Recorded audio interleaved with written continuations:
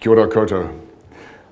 Ko Volker Kuntzsch toku inoa, and it's a great pleasure to introduce our panel to you. I think most of them are well known, and as we go through the discussion, I hope that the one or other that has not spoken to you before will introduce themselves just a little so that we provide context. We felt that it might be a great idea to go right into it and not have presentations or anything, but also provide the opportunity to you all to ask questions. I can imagine that there must be many. Have you ever heard of such an amazing opportunity? Here we are with 1,000 different species of seaweed. And there we are with 1 million possible applications, ranging from environmental benefits all the way through, I don't know, multiple opportunities to produce food out of seaweed. And when you then look again at this 1,000 species, we are currently talking maybe about, I don't know, 10 or so, and already we understand what the potential is. And then you hear of challenges. It takes time to actually get somewhere. But then again, you hear of some that say, 12 months. So I'm really curious to understand exactly what the truth is. The other challenges, you hear a lot about, well, the volume that is involved in order to bring something to fruition here. We heard about 500 tanks produce enough asparagopsis for some 50,000 cows, which means we need something like 85,000 tanks in order to cover 8 million cows in New Zealand alone. So we'll have a lot of those tanks, and maybe another opportunity is to rather reduce the cows and provide sort of a balanced approach. I say that because we don't have any farmers in the room. No, but I think there is tremendous opportunity, but there are also many questions. And when you take this approach and you end up there, you realize very quickly that coming from opportunity, there's science, and then there seems to be a very thin line that creates a huge bottleneck, and then it opens up again. There's science, knowing about potential outcomes, and then all that opportunity. It's these bottlenecks that I would like to understand in a little bit more detail. Hayley, I start with you, because you've built a seaweed business that's actually the first one that I come about, Pacific Harvest, which doesn't really farm seaweed, but you utilize it, and you've seen the opportunity with seaweed. Now that you've been in it for quite a while, and you've heard about all these challenges, but you also know what you faced, would you do it again? Yeah, I mean, Pacific Harvest is a 20-year-old business, but we bought it 3 years ago, so I'm a relative newcomer to the seaweed space and still absolutely discovering new things every day, questions that I never even asked before. So it's a huge topic, and it will keep evolving as we learn more. I definitely think it solves so many problems in the world, whether it be, or one of our mission is to make it easy to eat a little seaweed every day, because it's so good for the planet and it's so good for us. And the good news is the nutrient density is so high, you don't need a lot to really make a difference to human health. So absolutely would do it again. I mean, the opportunity is huge, that solving the planet problems, human health problems, it's one of the most exciting opportunities we have. But you're dependent on wild supplies, aren't you? No, we work so we have 9 species of seaweeds, some we import, and increasingly, well, I thought when I bought it that we would only be working with New Zealand harvesters, but I quickly realised there's not enough supply. So our model has been really to build the channel to market, and then show that there is opportunity and build local supply as that becomes available. I'm very pleased to have found a small group of harvesters who operate at a really high quality level locally, and we're looking to develop that more. But in the meantime, we are still importing species, some of which actually grow here, but for many reasons we are not able to access. So I think days like today give people opportunity to connect and finding out what different people are into, and we can start those conversations. So really appreciate everyone who's pulled this together to facilitate that. Yeah, thank you, Hayley. Blair, you are sort of about to enter into the industry. What convinced you? I'm Blair Wolfgram. Volker asked me to introduce myself because a lot of people might not know me. I'm the Managing Director of Ocean Beach. We're a land-based aquaculture park at the start of State Highway 1 in Bluff. We've got 50 hectares there, 45 buildings. It's the old Ocean Beach Meatworks there, which had a lot of seawater infrastructure from the meatworks that was there. We're farming power there, and that's what drove me to seaweed. We need seaweed for the power initially, and I was just really surprised at how fragmented things were, and it was really hard to get any information on trying to source product. The more I understood about seaweed, I didn't understand a hell of a lot, to be honest, and I've just been fascinated and amazed by what wonderful attributes it does for our environment, our ecosystem. And now when I go snorkeling, I just hate kinna. I just have this. I love eating them now. I eat lots of them. So, but yeah, little things like that I was really naive to, and I've really enjoyed it. And the people, like I've been fortunate to work in a number of industries in my long life, and they're just a great group of people and a wonderful mix. So, yeah. At what stage are you at on your seaweed journey? So we sort of see ourselves as an enabler. So obviously Nigel and the amazing work the CH4 team are doing, we're enabling them to do what they do, okay, basically. We are in aquaculture through the Power Farm, but we've also got Manahi whitebait. We're doing the first whitebait harvest in January there, which is really, really exciting. And yeah, so we're an enabler. We try and it's a very expensive process, doing aquaculture, and it tends to be dominated by the big corporates. So we're trying to enable people to get in at a lower cost and have a crack, you know. Okay. We like to be involved in the most difficult species. Yeah, indeed. But so yeah. in terms of that, and it's very cash intensive, I would think, working capital intensive. Do you deal with BNZ? Yes, we have an amazing bank. All right, yes. No, we don't.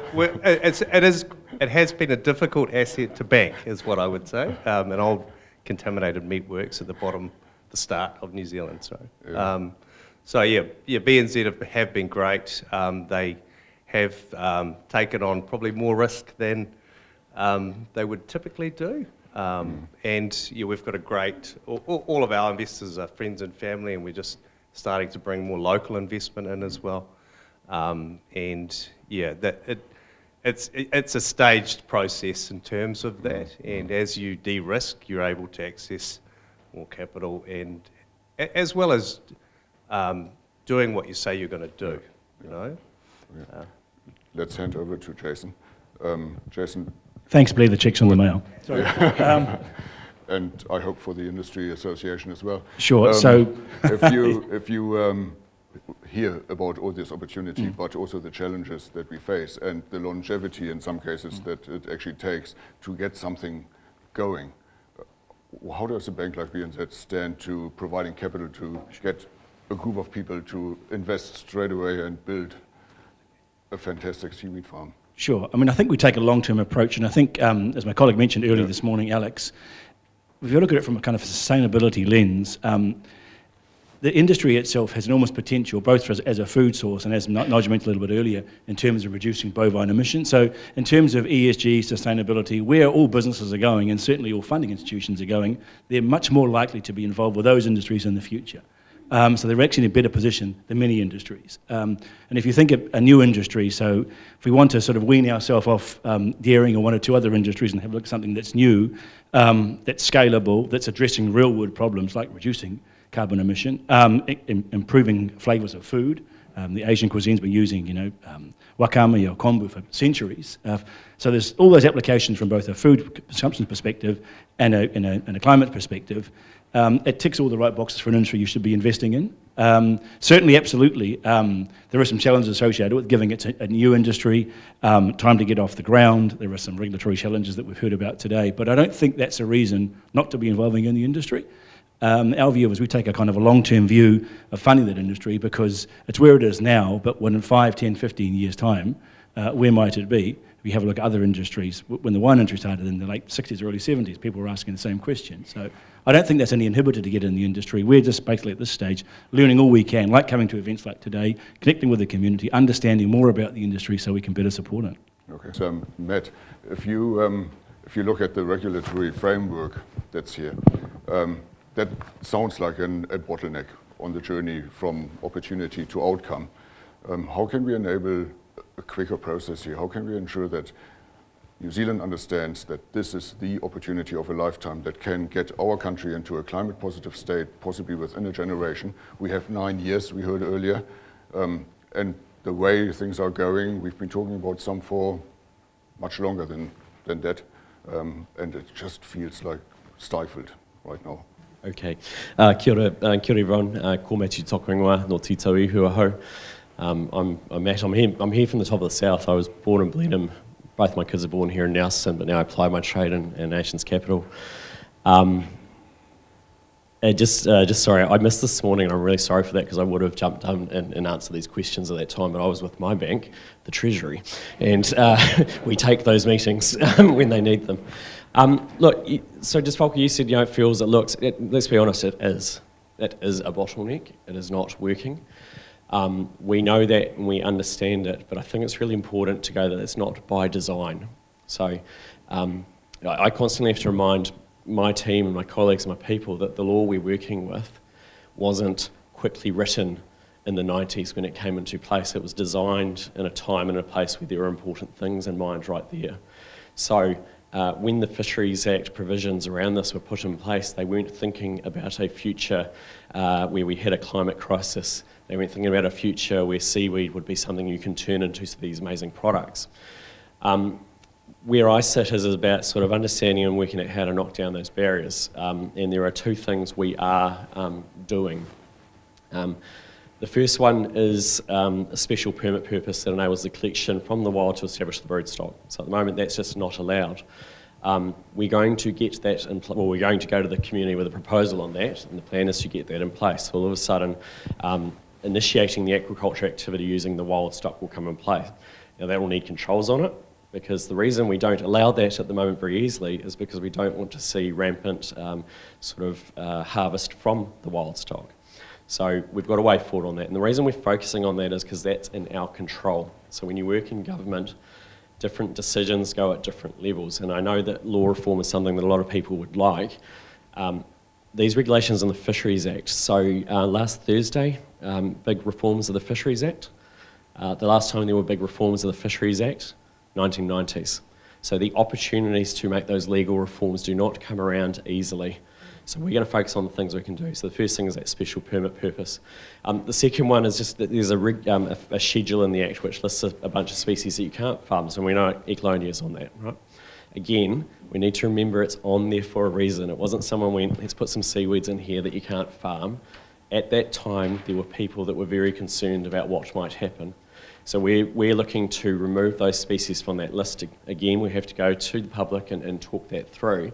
And it will be about the controls we put in place on the other side to make sure that those risks that they were trying to manage are taken out. So those two things should streamline your ability to initiate your business with our wild resources, the starting point to enter into farming. If I can just go, the next thing, I know the RMA is really problematic. My view there again is what can I control? Well, I can help councils with their decision making. I can help them go, if you want to move from farming mussels to farming shellfish, we can provide the information, the resource that tells you it's a lesser environmental effect. De-risk the decision making they're taking. So the focus we'll have there in time will be about going, how do you take the existing water space that might have been consented for mussel farming? or consented for something else, and make that transition into these other species simple, because it's not about the species, it's about the effect. So you want to think about the effects envelope, and it's not completely technically correct, but the effects envelope of seaweed A and seaweed B and seaweed C will be very similar, and almost certainly less than the effects envelope of maybe mussels. So that's where we're going with that. If there was one thing that you would advise us to do to help you get about change much quicker, what would that be? It would be to come to us early with what it is you're trying to achieve, because generally we can find a way to navigate the system and find a way to do it. So it's quite common from where I sit to see people sort of try to present the case for the bigger change, as opposed to sit down with us to work out how we might get through the system. I think that is the better way. Every time one of these things comes up, we've got people like Tony in the room, Paul before Tony, that they know these hurdles and these bottlenecks, but they can find a way. I know there's another problem in the system around, you have to be a fisher in an LFR. That might sound like a big problem, but it's not really a big problem. There's just a really practical way into that without trying to just change the law. So the one thing I'd say is if you're going, this is what I want to do, we'll give you really practical advice on the way we think you can get there, as opposed to sort of trying to make that the case for broader change will become when this opportunity is so much closer to us and the change it can make for New Zealand is so much more real. So at the moment, I can certainly see it, right, but it is a little bit theory. When it gets closer to us and these impediments really start impacting, then all of a sudden you don't need to make the case for change, it will happen. I guess that's what you did, Haydn, to have such plain sailing and get something over the line in 12 months. Congratulations, by the way. I'm envious, to be honest, for what you've achieved there. But on the other hand, I count on you being very collaborative and sharing what has actually led to that success, so that we can all utilize that opportunity and that wisdom to create a great future for Aotearoa New Zealand. Well, I think we still have got to get a consent for the 10,000, but doing land-based stuff is a lot easier, and actually it's a controlled environment, so it's like a smart step. And I think the big thing that we've done is actually we've gone and got some people who are going to lift and shift into our space and who want to come and help us. So that's why we did it quickly. We also, as some of the people in the room, are in the throes of designing a mussel spat hatchery up in Te Kaha as well. And we're going through an interesting process around that. We've been researching for 2 years, as you know, Volker, and making good progress. But I think, I'm very new to the industry, as many of you know, and I just describe it as a bit of a cottage industry, to be honest, which has its charm but also has its challenges. But my advice is really simple. If you pitch at mediocrity, you might hit it. So go loud, go proud. There's a room's full of really, really smart people. We'll find a way through, and just dream big. We got so much. I mean, New Zealand's EZ is the 9th largest on the planet. I think I saw on the slide it's 15 times larger than 15 times larger than our land space. So that's where our future is. So we've just got to find our way carefully, but at reasonable pace and scale. We're good at doing pace in New Zealand. We're quite good at doing scale. We're shit house at doing pace and scale at once. So we've got to find a way to get smarter at doing that. While you're at it, talking about your insights there, and having not only a room full of people, but a country full of people that wants to achieve exactly that ambition, to what extent can we count on collaboration and trusted sharing here to actually bring that about? I think the simple answer to that is this. We should stop arguing amongst ourselves. If I was going to have a crack at a phrase, the size of the prize is over the horizon, everybody. We've got to find a way to work together in a way that we haven't historically, I suspect. If I hear what I hear, I mean, I've got no baggage, I don't have any history here, but if we stop that and really focus on the horizon, because there's big products out there, there's big markets out there, there's lots of opportunity with products, so we've just tapped into one really quickly, and And you know, we would love to help people do that. And I just think if we can find a way to do that in a smart way, and I think the association's a really good start, which is why I've you know, put my little old hand up to help where I can, then we can do this. But as I say, the sizes of the prizes over the horizon. And Claire, thank you very much for leading the way. I don't think I've ever seen in all the countries I've lived in an association come together this quickly. But it always comes down to one thing, and that's the person that takes the initiative. And that's on everything. My analogy is always everybody in a company wants to do those Friday afternoon drinks, but it takes one person to actually just take the initiative and make it happen. Otherwise, everybody just keeps talking about it. So thank you, and congratulations for having the first AGM coming up in about half an hour. You've got a very interesting business going that was probably the second one that I came about back in my days at Sanford, because you've got this, what we should really be proud of, this sustainable, indigenous, the story of New Zealand, valuable model going. But then you see on the other hand that we are also in a seaweed environment internationally, tens of millions of tons that are farmed, large swaths of it, and that's the danger that we might actually enter into that as well here in New Zealand. How do you feel about that? Where's the opportunity?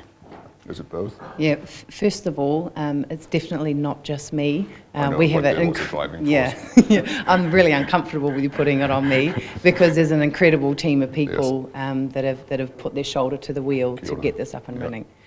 And secondly, I guess for me and where our family's values sits and how we see the future is around healthy ecosystems. So large, massive swathes of monoculture.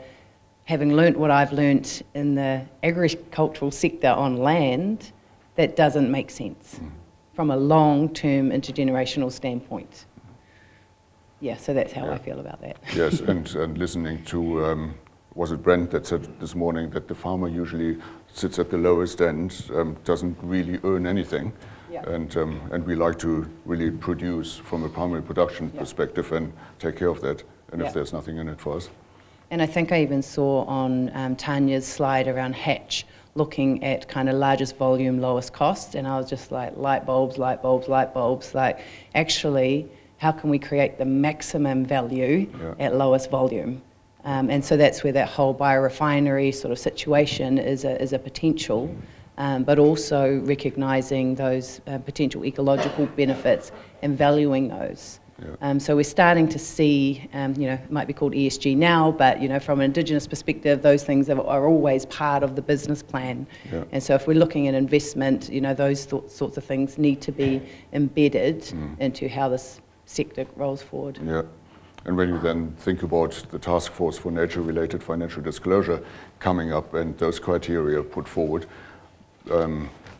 Jason, is that something that you consider in your application of loans to entities that apply? Is absolutely. Commodity versus value-added thinking? Yep, two questions there. The first one, absolutely, and you'll find that moving forward, not just banks but other financial institutions, insurance companies, etc., are progressively moving down that path. So not only about the actual business that we work in, what's our ethical background? Are we being true to our principles, but also going to the principle, going through all our customers, we'll be doing kind of quasi-looking at their businesses. What are their sourcing strategy like in terms of their labour practices, where they're sourcing their raw materials from, what goods are they producing, are they solving a real issue problems, etc. So that's already happening now, but it's going to get more progressive each year that passes. That's absolutely front of mind for all institutions in terms of supporting businesses moving forward, and that's where the whole position with seaweed, it starts from a very favourable position for both as a large scale volumes. We're talking about Nigel before with CH4. If you're going to service millions of cows across the world, you'll need large volumes to do so. So there was a position for that, but there's also a position for the food consumption perspective and additives to food make things more flavoursome, etc. And I just interestingly on that, my first involvement with seaweed actually when I was based in a previous role when I was in Japan, we had some Japanese customers that we took down to the South Island, actually, right down the bottom of the South Island, not far from where you are, Blair, and they were very interested in actually the seaweed species that was here in New Zealand at the time, because it was not the same, but it was certainly comparable to what they were using in Japan, and it definitely had food applications. But the challenge then was kind of timing. There was absolutely no infrastructure in place in New Zealand then, and you really couldn't expect one business to hold 100% of the risk and 100% of the cost, so it didn't actually progress from that stage. But I'm thinking, if that was to happen now, I think you'd probably find a more favourable position, because we're establishing some sort of infrastructure in New Zealand. There's a group of like-minded people in the room here today. So I think we're in a good position to have that foundation to grow that business, both as a food consumption business and as a large volumes in terms of servicing the feedstock of the dairy industry, yeah. So we've been talking a lot about establishing ourselves here, but not necessarily much about the market out there. So to what degree is that being reflected on, Haydn? Yeah,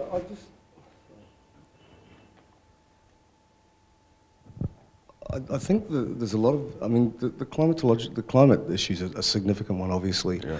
I learned a ditty when I was overseas. I'll just parrot some stuff off. The big scientists will tell you we need to grow about 1 billion tonnes of seaweed a year and extract the carbon and sequester carbon if we're going to bend the curve, right? So you go 1 billion tonnes, well, what does that mean? Well, it's about 40 tonnes a hectare. And then you go, okay, that's 25 million hectares. And you go, what does that mean? Well, New Zealand's 23.8 million hectares, as it turns out. And you go, oh, so we need a seaweed farm about the same size of little old NZ. If we grew all the seaweed, then we could sequester all the carbon and then we'd sort of make the planet right. And then you think, actually, our EEZ is 430 million hectares. So somewhere between 5 and 10% of our seawater space taken up as a seaweed farm that grew all the carbon all the seaweed and carbon extraction for the whole planet is not so silly anymore. So those are the kind of aspirational things that we can actually do. We've got the science for the carbon extraction, actually. In fact, I've just kicked off a project to put carbon powder into concrete with WSP to see what the strengths of the concrete is for non-structural. So these things are very real, guys, and if we've just got to get off our tail and go and do some homework, and then we can do something extraordinary. That's my sense. Yeah, you can. Yeah, so the carbon sequestration I learned earlier, that is quite something that is still, there are still a lot of question marks around that. Yeah, there are, but the scientific papers are there, and the guys in Mexico have cracked a couple of things too, so there you go. Yeah, no, I like that idea with concrete, and maybe if that is available, we'll build a new science and tech precinct down by the port with some seaweed concrete. Guys, for those of you who do know my background, I used to look after the assets in Wellington City, so I'm an infrastructure guy, to be honest. So I just gave a mate of mine a call who knows about this stuff, and the rest is kind of history. So Eisenhower put billions of cubic meters of concrete in America after the Second World War, and it's all coming up for renewal. The rest of the planet did something similar. We did something similar in New Zealand. After the first full replacement cycle, after the baby boomers, and we put all that stuff in the ground. So it seems quite timely, actually, given we're going to have to replace it all, to put carbon in it and put it back in the ground again. So the science is here, so we just got to figure out how to do this. I just hate the thought of transporting all that concrete then to the US by ship. I would just send the carbon powder, just saying. Okay.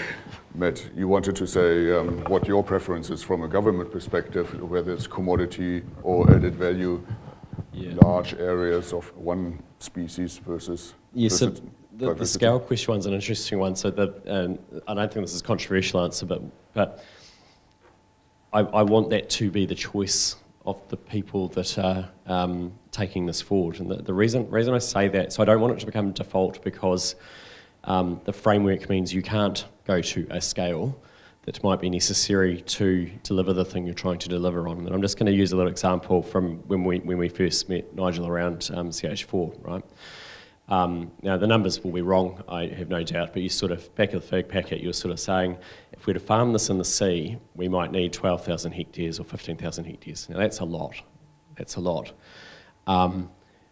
But if that is a viable thing to remove methane emissions from New Zealand, then maybe that's what might need to happen. But in order for it to happen, I'm going to borrow John Whittington's words from the other day, it has to happen in balance with nature, right? So, like Hayley and I can go 15,000 hectares, that's not a lot when you look at the marine estate, but that's not the point. The point is there 15,000 hectares that is the most suitable place to do that? But we only answer that question when we know it is absolutely necessary to do that, because that's what we need to do as a country. So I completely agree with Clare, actually. I love that kind of, let's start our prospect on low volume, high value. That will actually help to build the social licence and the interest in the sector and the support to maybe do different things. But what I don't want to happen is the scale question be defined by the fact that the Resource Management Act or the decision makers or the things like that drives it that way. I want it to be a conscious choice of the sector. Do I want scale that's producing a product that is akin to milk powder or not? No, I don't. I want, if scale is necessary to solve the environmental issue or to deliver the high value protein that is going to improve the diets of people and do those things, then yeah, I want us to have scale for the right reason. Last thing, and I tend to make up things based on little ideas I have, but as you mentioned about those people coming to New Zealand looking to bring those things, I kind of think with this sector we're not being driven by others coming to us wanting a product to bring home. I think every single thing I've seen today is about a product or a service or something that's intended for the future, but something we want. And I think that's actually a really powerful starting point for the sector. If people are here going, you've got a big EEZ and we want you to do what we can't do more of in our own place, then that's not our sector. That's just, we're landlords. And we don't need that. We've got the ingenuity, we've got the people, we've got the ideas, and probably more importantly, we've got the biggest challenges in front of us that this sector is just so uniquely positioned to work into. Yeah. So I'm ambivalent on scale if it's for the right reason and the right outcome. Yeah. I would add another alternative. We've also got amazing science here, and to not grow anything, but understand how to actually grow something and create tremendous value out of that, and then export that IP to other countries might also be a good opportunity. Yeah, and that's probably well funded by MPI too. Well, there's something else on that around the, I've got Sally Ann here who is with SFFF, and I'm not saying go talk to her if you've got ideas, but actually there was about 2-3 years ago, and a few of these initiatives were bubbling up, there was just cynicism, right? I get sick of people telling me why other people's ideas won't work. Focus on your own one. If you're right, well done. Yeah. If they're right, well done, and everyone wins, right? Yeah. But I would just say that I could see that in parts of government as well. You know, when I started talking about seaweed as part of a blue carbon kind of approach, and I'm not pushing hard on regulating that, because I think there are other pathways into it, but I just don't want people to go, that won't work. I want us to help people make out where it's working. That's where SFFF is powerful on so many fronts. And again, same advice I'd give to you all if you're going, I've got an idea and I think the regulations suck and aren't going to work. Well, come to us and we'll try and work it. Well, that's where SFFF does its best work, not when people throw in an application and hope. It's when you talk to them early about what you're trying to achieve, and they can help direct and shape and do some of that stuff. And the last point on that is it's natural for government to push towards collaboration and cooperation, but the things that are challenges for CH4, that are challenges for AgriSea, that there is going to be a hell of a lot of overlap. So let's not pay 3 times or 4 times to answer transferable questions. Let's get that IP circulating, sharing, because the world doesn't need us to compete on this, it needs us to win on this. Thanks, Matt.